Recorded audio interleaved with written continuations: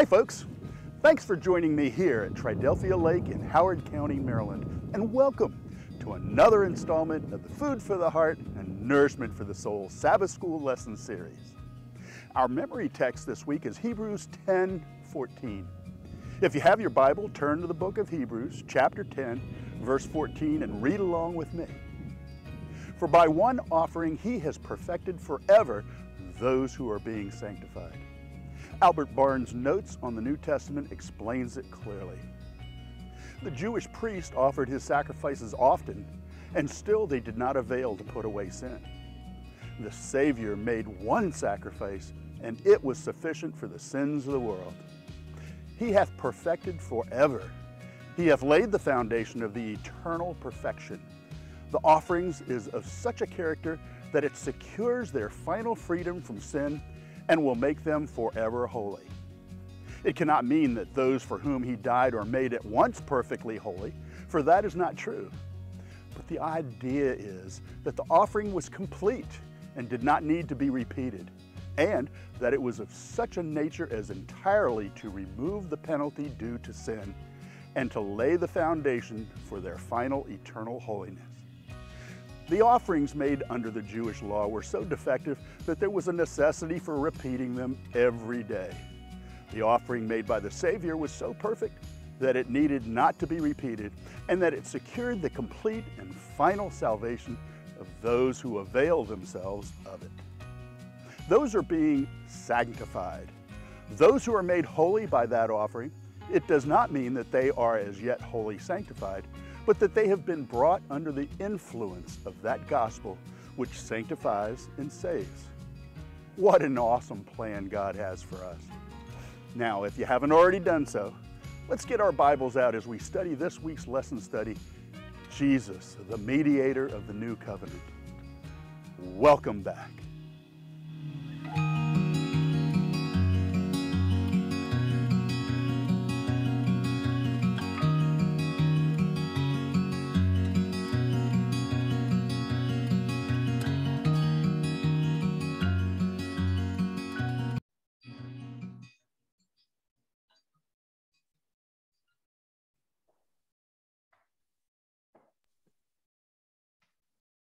Happy Sabbath and welcome to this week's Sabbath School Lesson Study number 9, entitled Jesus, the Perfect Sacrifice. It's Friday, February 18, 2022 here in Hampstead, Maryland, and today was 38 degrees, mostly cloudy with really strong winds.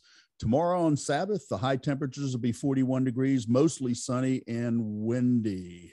Once again, it's really great to see our panel and Sabbath School class members gathered here to study God's Word together. How is everybody? Doing good. Very good. Good. Excellent. Great. It's really great to have our participating class members live with us now. We're missing one, due to weather that blew out his Wi-Fi in his neighborhood, and I believe Clayton should be on a little bit later, and but it's really good to have a live class members here. This is a big step for our program as we march, hopefully steadily, towards the day when we'll be live streaming on multiple social media outlets in the near future. So anyway, for those of you that are here, Carrie and Alfredo, who I kind of see your elbow. Oh, there's the hand. How have you guys been? Good. Great. Been very good. Doing good, huh?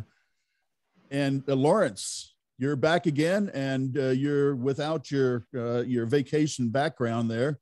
Yes. I didn't like the transfer of no hair to hair. So again, change it up a little bit. Change it up. Again, some technical problems, which we will overcome in the future, I'm sure. One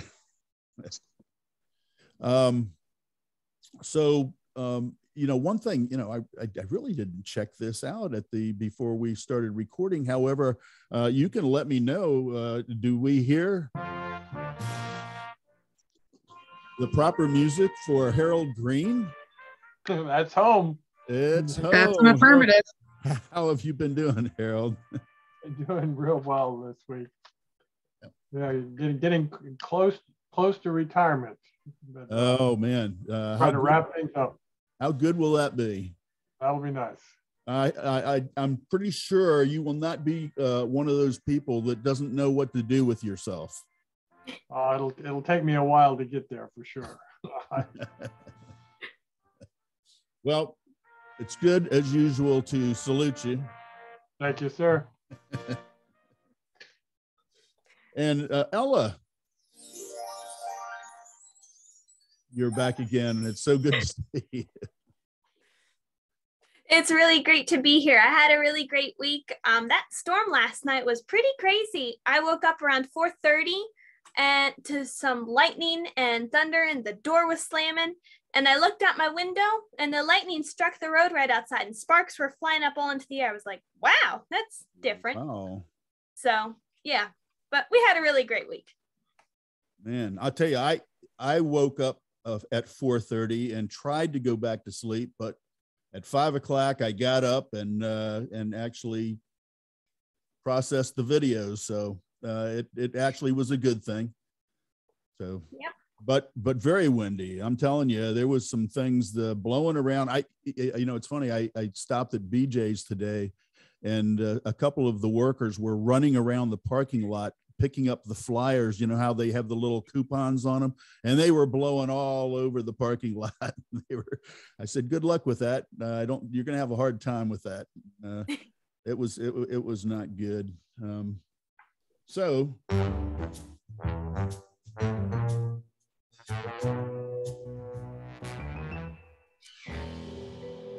Rudy Beta Jr. How are you doing down in Murphy, North Carolina? That's my music, huh? That's your music. Okay. Yeah, that's not bad. That's not bad. I'm thinking that all this wild weather is caused by the full moon. Could be, yeah. That's interesting. Just a wild idea. Yeah, well, it could be. It affects the ocean, so why not the weather? Sure. Yep. It's definitely not climate change, though. So don't pull your wallets out and give any money to the government to take care of that. All right. Well, Rudy, you're starting us off today as usual. So if you could have prayer for us and kick off our lesson study. All right. Let's bow our heads together. Our God, the great and mighty and awesome God, who keeps the covenant in loving kindness, as we're gathered here this evening to open your word together and to study and to learn, we pray your blessing upon our meeting, that it will go well. The panelists will do well in their discussions of these important truths in Hebrews, and we're so pleased that the class members have joined us. And so we pray now, dear Father, that you will help us to understand and take to heart these important subjects. We pray in Jesus' name. Amen. Amen.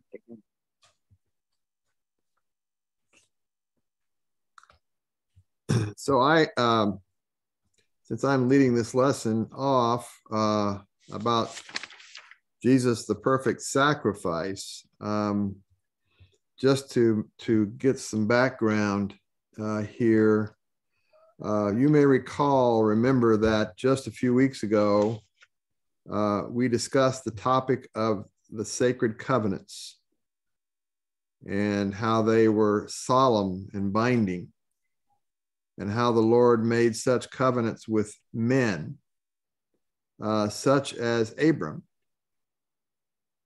and also how there was often a ceremony for which animals were sacrificed to confirm the covenant. It was customary in those ancient times to sacrifice animals for various reasons. You also will recall that when the Lord established the laws for the nation of Israel, he instituted a system of animal sacrifices and offerings for various purposes. And just to give some examples of those, the grain offering, which was an offering of gratitude for God's provisions in the sustenance of his people at harvest time. The peace offering, which was really a communal meal with friends and something that everybody enjoyed.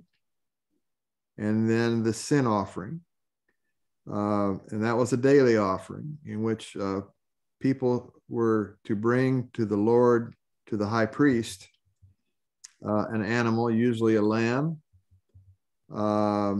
and that animal would be sacrificed or killed and burned on the altar in remission of the sins of that person who brought it. And before the animal was sacrificed, the person would confess his sins on the head of that lamb, and then it would be offered. And that was a symbol or a type of the ultimate sacrifice by our Lord Jesus Christ. And it's the antitype, the sacrifice of Jesus Christ that we're focusing on in this lesson. And so I want to have us begin in our study in the scriptures by going to Ephesians chapter 3.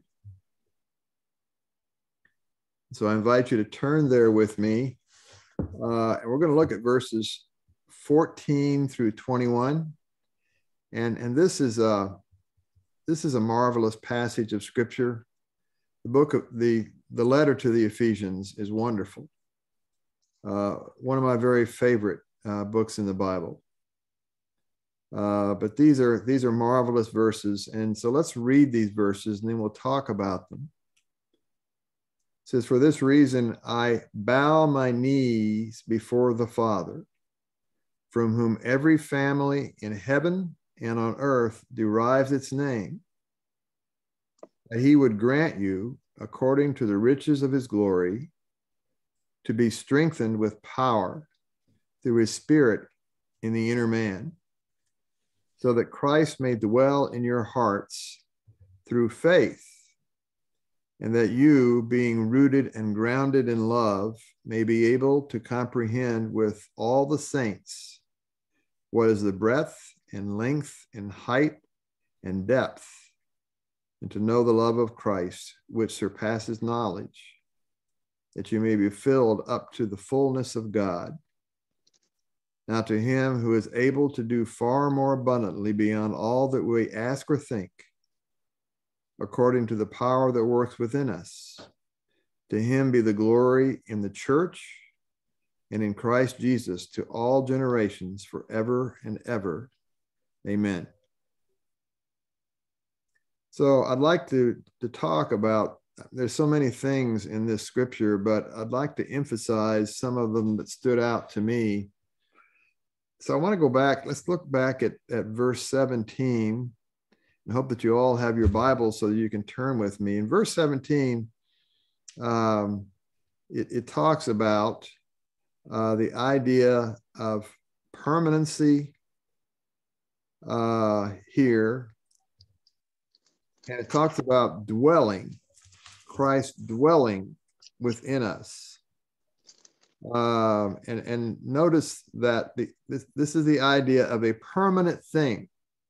Christ is not an occasional visitor who comes in once in a while and visits us and then leaves, unless we ask him to leave or drive him away. But he wants to dwell in our hearts. And so that indicates to me that is a permanent connection or relationship between the people, between the Christians, the church, and Christ. And not only that, he says that happens through faith. Again, there in verse 17, that he can dwell in our hearts through faith. And I'm going to ask maybe some class members here. We have 3 of them, to give me your definition of faith. Or if you have one.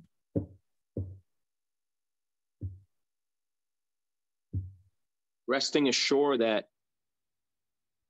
you are being carried the correct way. You're being led,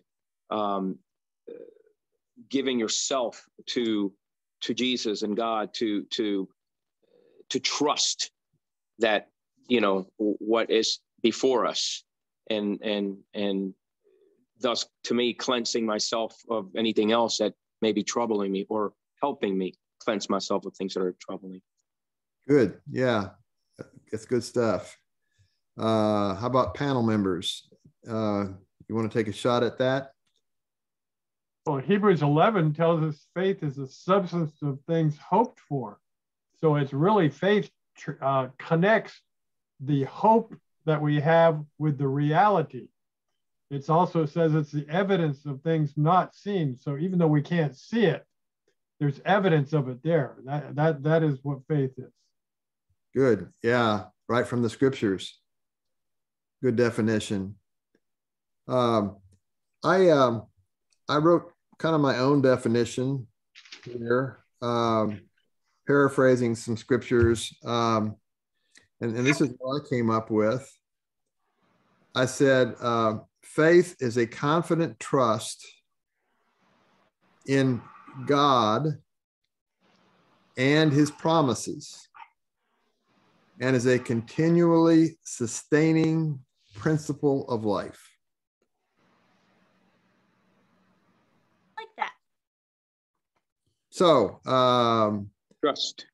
Can I throw in just a perspective I have, and maybe it's because I spend a lot of time questioning my own faith, not consistently. Sometimes my faith is very strong, sometimes not so strong, and always when it's at that point, it takes me back to the story about the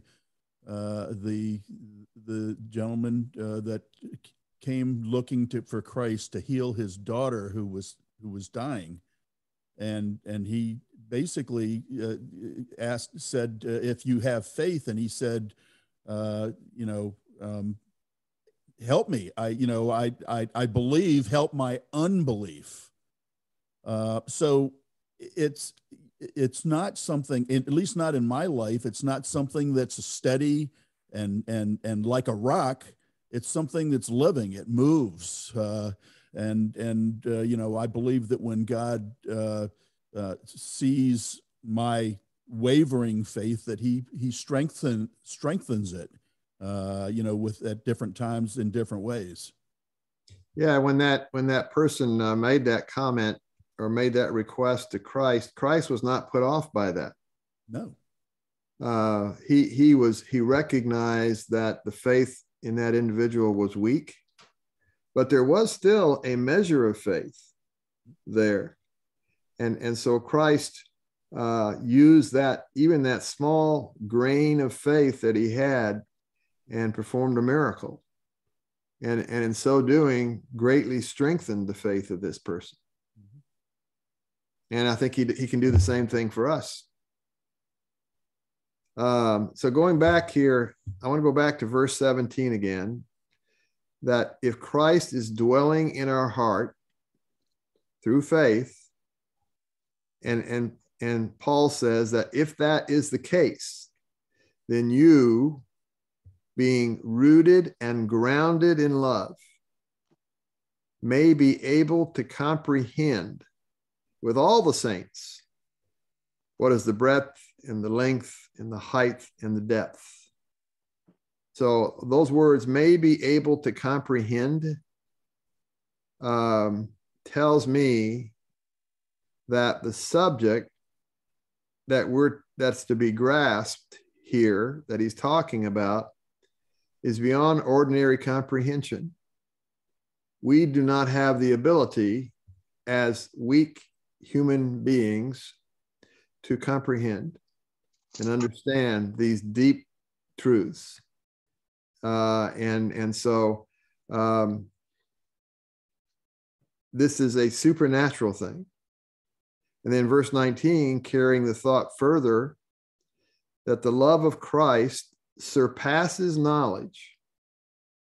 And we all talk about the love of Christ, and it's an anchor for us. But according to what Paul says, it surpasses our knowledge. We can't really completely understand it or comprehend it. And I think as long as we're mortal human beings, we will not be able to fully comprehend. And not until we get to heaven, we'll be able to do so. And even then, we will not have a full understanding.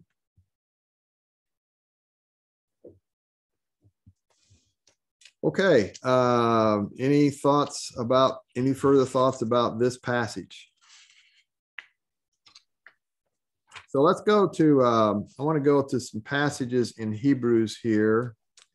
And I'm going to ask some people to help me in reading some of these passages. Ella, would you read for us Hebrews 7:27? All right. Okay. And Lawrence, would you read for us Hebrews 10:10? And so let's begin with Ella in chapter 7, verse 27. All right. Who does not need daily, as those high priests, to offer up sacrifices, first for his own sins and then for the people's. For this he did once for all when he offered up himself. So what's the main thrust of this verse, Ella? What are we learning here from this verse that's so important? That Jesus didn't need to offer sacrifices multiple times. He just did it once for everyone. Once was sufficient for everybody and for all time. Yeah. One sacrifice was all encompassing. Lawrence, Hebrews 10:10. By that, we will have been sanctified through the offering of the body of Jesus Christ once for all. So again, the same thought there. Yes. And so the blood of our Lord, which was spilled for us, is sufficient. Exclamation mark. It is sufficient. Now I want to go to another passage here in Hebrews 9. And so let's go back a chapter. And I'm going to begin reading at verse 13 here in Hebrews 9. And I'm going to go through verse 16. For if the blood of goats and bulls and the ashes of a heifer, sprinkling those who have been defiled, sanctify the cleansing of the flesh, how much more will the blood of Christ, who through the eternal Spirit offered himself without blemish to God, cleanse your conscience from dead works to serve the living God.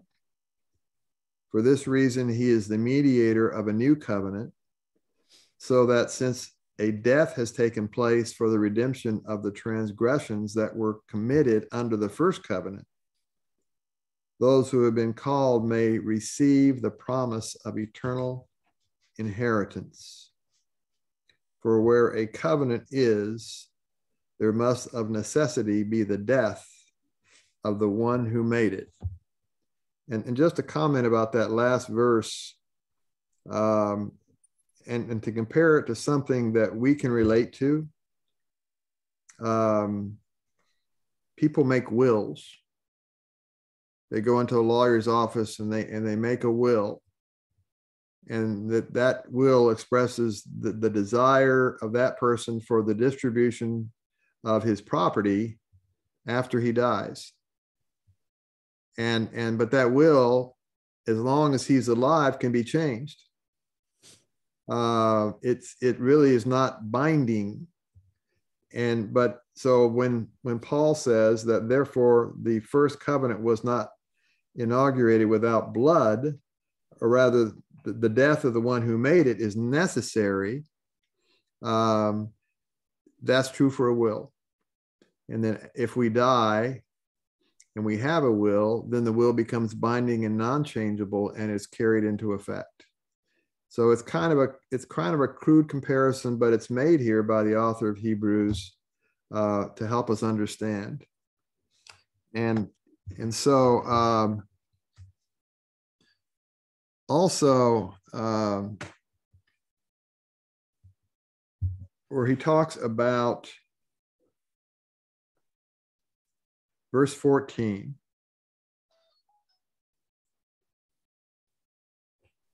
To cleanse our conscience from dead works to serve the living God would indicate to me that men and women are redeemed for service, that the cleansing is not an end of itself. It's important, and it's a necessary first step, but it doesn't end there, because this says that when that happens, when we are cleansed, the purpose is to serve the living God. And so that follows of necessity. It's all part of the cleansing. It's all part of the covenant that happens here. The remission of sins is so important. So any questions or comments about this?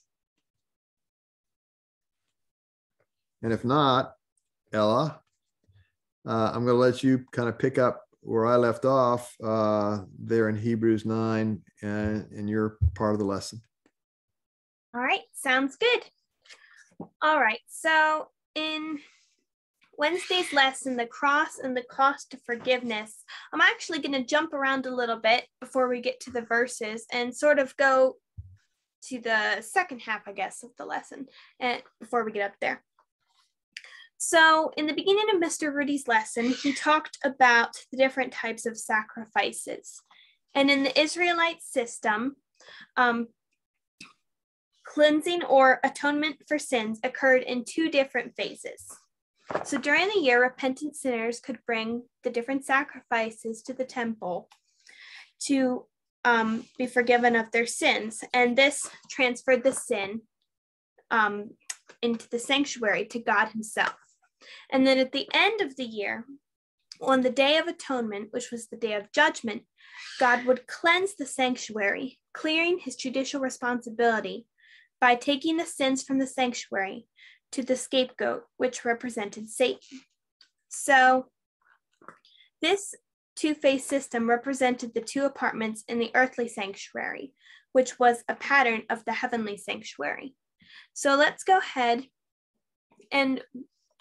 to Hebrews 9, verses 22 through 28 to read about what Christ was doing in the heavenly sanctuary. Miss Carrie, would you be willing to read that? Of course, my dear. And almost all things are by the law purged with blood, and without shedding of blood is no remission. It was therefore necessary that the patterns of things in the heavens should be purified with these, but the heavenly things themselves were better sacrifices than these. For Christ is not entered into the holy places made with hands, which are the figures of the true, but into heaven itself, now to appear in the presence of God for us. Nor yet that he should offer himself often, as the high priest entereth into the holy place every year with the blood of others. From then must he often have suffered since the foundation of the world. But now once in the end of the world hath he appeared to put away sin by the sacrifice of himself. And it is appointed unto men once to die, but after this judgment. So Christ was once offered to bear the sins of many, and unto them that look for him shall appear the second time without sin unto salvation. Thank you. Okay, so the idea of the heavenly sanctuary needs cleansing makes sense in the context of the Old Testament sanctuary. So here in these verses, it's also describing the need for the one complete final sacrifice that we were talking about before.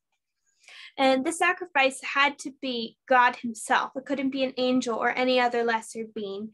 It had to be God himself, which was accomplished through Jesus, the Son. Does anyone have any other comments on this passage of what Christ was doing in the heavenly sanctuary? I do. Ella. But I don't want to get us off track, but just a kind of a sidelight with regard to verse 23. Okay, sounds good. Okay. It talks about cleansing the heavenly sanctuary. Mm-hmm. This verse was very helpful in 1844 when many believers they read the prophecy in Daniel about the 2300 years, and then the sanctuary would be cleansed. Didn't understand what that meant, and they interpreted it to mean that was when Christ would leave heaven and come down, and that would be the second coming. But that's not what it meant. And so when the great disappointment happened, and he didn't show up in 1844, when there were thousands of believers gathered there in New England, waiting for him to come, the great disappointment happened, and many lost their way. Many Christians left the faith because of that. And so, but those who were sincere and were not willing to let their faith go, held on and studied deeper into the scriptures to figure out what that meant. And this verse, they came across this verse among others in Daniel 9:20, Hebrews 9:23, which talks about the cleansing of the heavens. Mm-hmm. And they made the connection between the cleansing of the earthly sanctuary by the high priest when he would cleanse the sanctuary of the sins that were in it. And that was a spiritual cleansing. And Christ is doing the same thing according to this, that he is performing the special work of cleansing the heavenly sanctuary, of which the high priest was a type, the Day of Atonement. So the antitypical Day of Atonement is going on right now in the heavenly sanctuary. I don't want to get us off track, but I just thought it was such a good story about this verse. Well, yeah, Rudy, if you look at the wording of this must have been one of these moments where those who were really searching just kind of took their hand and hit themselves in the forehead and went, why didn't we see this before? Because it's pretty plain just in this verse, that it wasn't anything on earth, but in heaven. So you can imagine when they had based everything, all their beliefs, and again, sold all their property and everything else, with this misunderstanding, that when they came across this verse, it had to be one of those head slapping moments. Yeah. And if you read it, actually the whole chapter is helpful, making that connection. What Christ is actually doing when he goes into the most holy place, which he did. We understand in 1844, he left the holy place of the heavenly sanctuary and entered the most holy place, where he is now ministering on our behalf and cleansing the heavenly sanctuary of our sins. Yeah, it's a pretty incredible thought to think about. And just as you were speaking, I was thinking, what if that happened today? Like, would I be one of those people who would keep searching after the great disappointment? Like, that's something I don't know, that just came to my mind as you were thinking, like, the faith of some of those people is incredible. And it's really amazing. I don't know how many of you watched the movie Tell the World, where it sort of goes through that. And I love that movie, and my siblings love that movie too. And it's just, the faith of those people was really incredible. Before I move on, does anyone have any other comments? Just, Ella, that my understanding of prophecy, you may get the chance to find out what you'd do in that situation. Yeah. No. All right. So, yes. We can't hear you. Can't hear.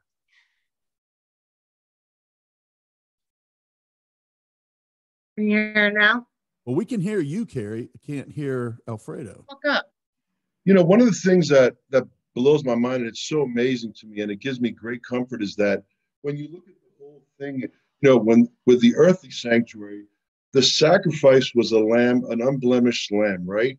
But the people that brought that lamb didn't have a relationship with that lamb. But Jesus, as our ultimate sacrifice, isn't it so cool that the sacrifice wants to have a relationship with us, and that we can have a relationship with him? That to me is the most important thing of this whole thing. We lost him, Don. Oh, Yeah, I can see who's going to get that microphone that I got back. Sorry. That's all right. We got help you out in this. No, we got the gist of that. Yeah, thank you for sharing. I really appreciated that. So, one comment that I'd like to read. So, in the Seventh-day Adventist 28 fundamental beliefs, they actually have it in the back of your Sabbath School Quarterly, if anybody's interested in looking. But in the very back, I was looking at it earlier, and number 24, Christ's ministry in the heavenly sanctuary. I just wanted to read what it had written there. It says, "There is a sanctuary in heaven, the true tabernacle that the Lord set up, and not humans. In it, Christ ministers on our behalf, making available to the believers the benefits of his atoning sacrifice, offered once for all on the cross. On his ascension, he was inaugurated as our great high priest and began his intercessory ministry, which was typified by the work of the high priest in the holy place of the earthly sanctuary." So the last part of the lesson is a question, and it says, think of what you would face if you had to face the just punishment for your sins. How should that truth help you understand what Christ has done for you? And that was pretty, I don't really want to go around and have everybody talk about how that would look like for them. But when I thought about that, I was like, wow. I was like, it's kind of scary to think about, but not really, because Christ has taken that from us. So it's amazing to see all that we complain about and all that we say is so hard, when really he's done it all. And it's just a walk in the park from here till when we get to heaven. So there will be hard times, but God's with us, and he's taken it all. So does anyone else have any other further comments? Nope. All right, well then I will hand it to Mr. Harold. And I want to tell you, Ella, that you laid out a foundation for Thursday's lesson very well. In fact, they go together real well. This description of the earthly sanctuary services, and daily, and the sacrifices offered, and the Day of Atonement, with the cleansing of the sanctuary, is ideal. I'd like us to take just a moment to think about what actually took place in the earthly sanctuary that actually cleansed the sanctuary? Well, maybe we could start with how did the sanctuary get dirty or need to be cleansed? What was it happened in there that made it need to be cleansed? So anyway. Well, when the sacrifices were offered by the priest, he would take some of the blood and go into the holy place and sprinkle that before the curtain or the drape that separated that from the most holy place, and symbolically taking that sin into the sanctuary. And it rested there until the Day of Atonement. Okay. The most important point there being that when the person put their hands on the lamb or whatever the sacrifice, they transferred their sins symbolically to the lamb. The lamb was killed. The blood was taken in and sprinkled in the sanctuary in front of the veil on the altar, etc., which transferred the sins to the sanctuary. Those sins were then there. All right. On Day of Atonement, what was done to cleanse it? They didn't go in there with brushes and soap and water and scrub it down. How was it cleansed? The high priest went in and symbolically again took the sins from the sanctuary and put them on the goat. And I think you mentioned it, Ella, that was then banished and sent out. The goat being the scapegoat. Pardon? The scapegoat. The scapegoat, right? So then the sins were there transferred. Now, as far as the people were concerned, what was happening in their life outside? Well, the belief that their sins were taken, correct? I mean, you would rest assured that your sins were taken away. All right. But there's a caution in there that if somebody had not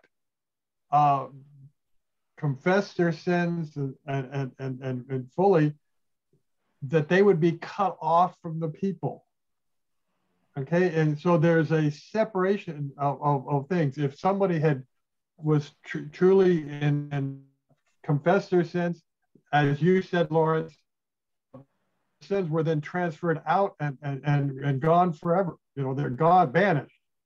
But if they hadn't, then they took him on themselves back. They took him back. Oh, okay. And so the point I'm making is I don't necessarily want to dwell on all of that and the details, but there is a type of judgment going on, a decision as to, you had confessed your sins at one point and the lamb was killed. The sins were taken to the sanctuary.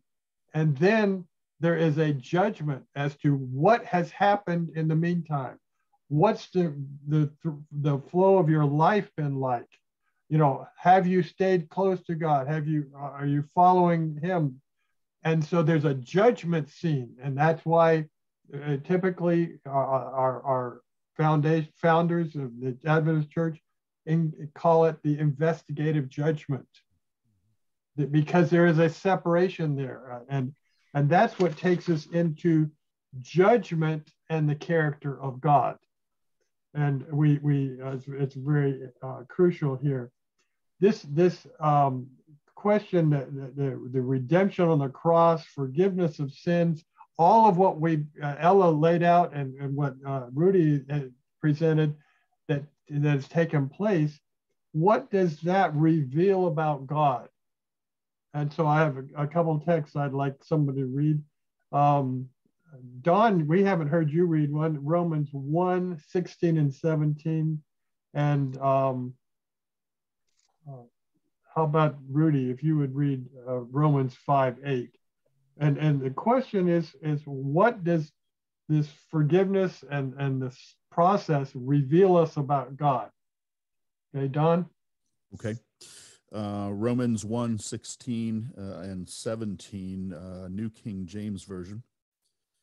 For I am not ashamed of the gospel of Christ, for it is the power of God to salvation for everyone who believes, for the Jew first, and also for the Greek. For in it the righteousness of God is revealed from faith to faith, as it is written, the just shall live by faith. All right. So from what Don just read, this process that reveals us something about God, and it reveals what?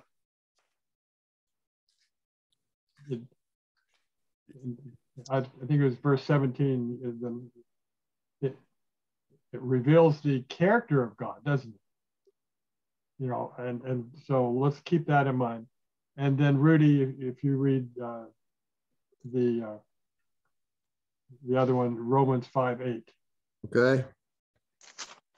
Romans 5:8. But God demonstrates his own love toward us in that while we were yet sinners, Christ died for us. Okay, so then it demonstrates his love. So we have two things taking place here, that as we study it, as we look at what God has done for us, it reveals God's character. Remember that part of Satan's accusation was against the character of God. But as we study what God has done through the forgiveness, it reveals the true nature of God and who he really is. And it demonstrates his love for us. There's no question on what we can see in this as we study it. The forgiveness of sins, Ella was talking about, there are two phases of the sanctuary process. And we have here two phases in Jesus' mediation in the two apartments. First, Jesus removed our sins, as we talked about, through the sacrifice, and carried them himself on the cross in order to provide forgiveness to everyone who believes. The second phase of the ministry consists of judgment, the pre-Advent judgment, which was still future from the point of Hebrews. But to us, at this point, we know from the study of Daniel, we could go into a whole lesson and on the timing and all the pieces of it. But to us, it is current. It is happening as we speak. You know, it started in 1844. So its purpose is to show the righteousness of God in forgiving his people. In this judgment, the records of their lives will be open for the universe to see. God will show what happened in the hearts of the believers and how they embraced Jesus as their Savior and accepted his Spirit in their lives. I have a feeling, as I talk to people and have observed people around, all people, not in the Adventist church, but all people, many people don't like the judgment concept, and so they ignore this part of it. And it's so much easier to and for the world to say God is loving and he's going to accept everyone no matter what. But that's not what the sanctuary service teaches us. That there is, and the rest of Scripture, that there is a judgment that will take place. If we look at Revelation 3, verse 5,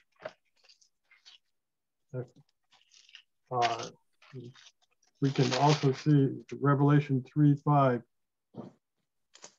Wait a minute. That doesn't look like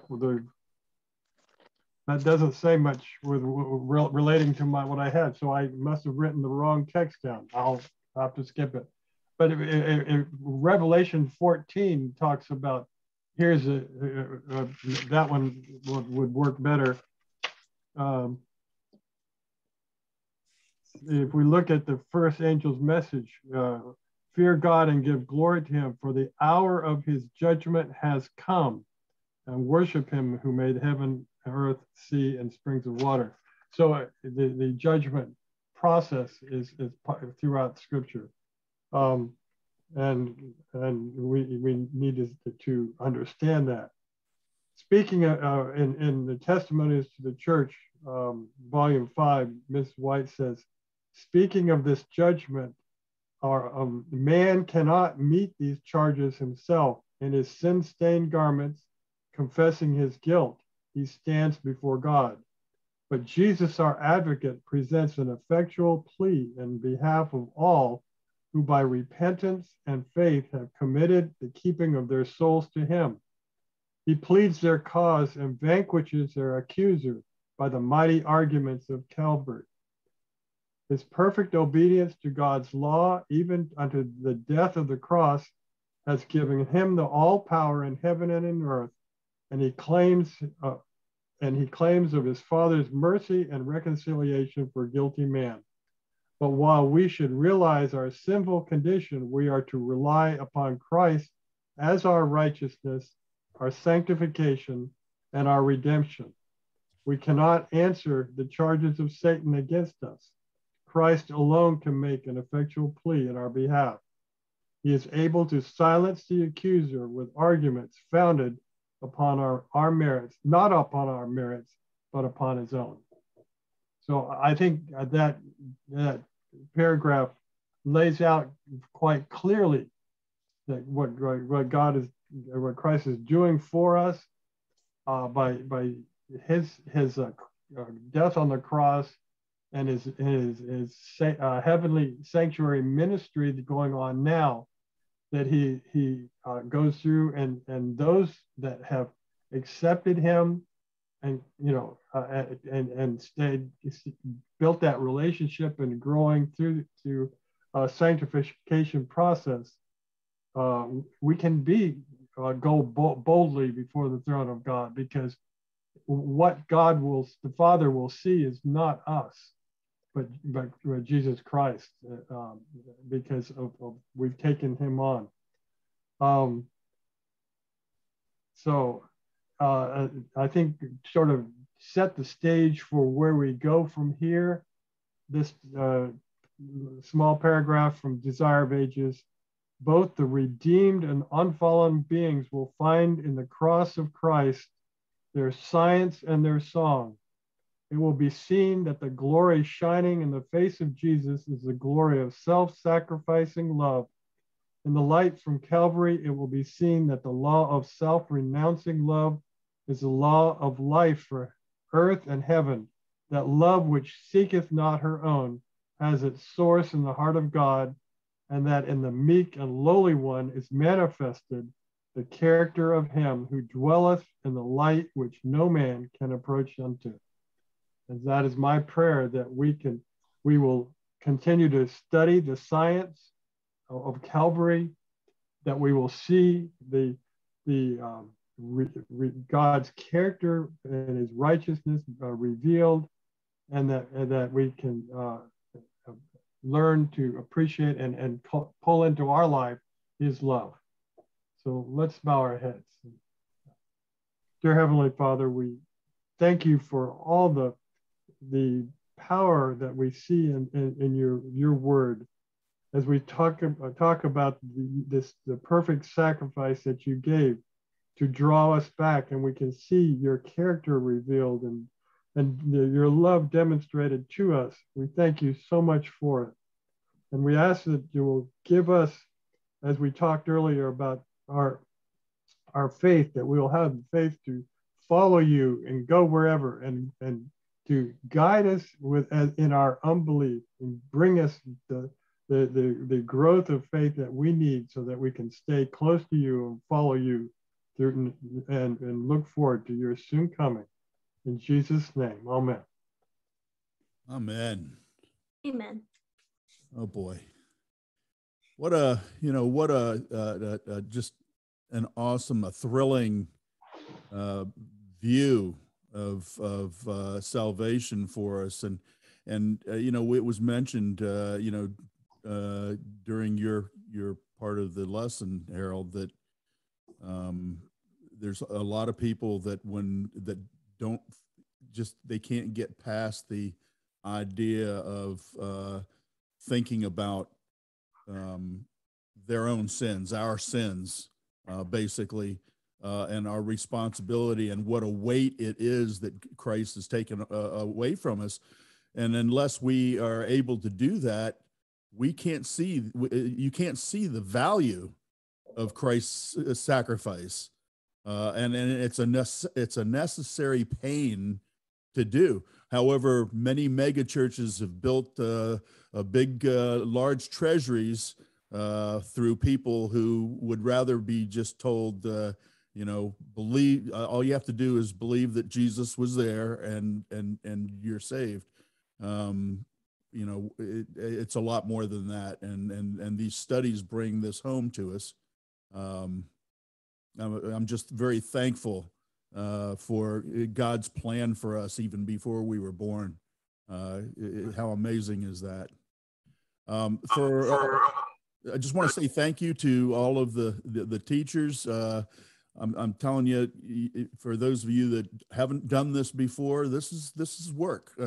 And while there's a blessing to be gotten from study, it is a responsibility. And many of us, we know how we feel about added responsibilities. So I just want to give credit and praise to the teachers in this group, and to the students who are here, the class members that are here to learn. And are anxious and clearly doing some study on their own, as you can tell by their answers. So, thank you very much for those of you that are watching this video or will be watching this video. Please, we're offering you free blessings here. Contact us at reachoutforfood@gmail.com.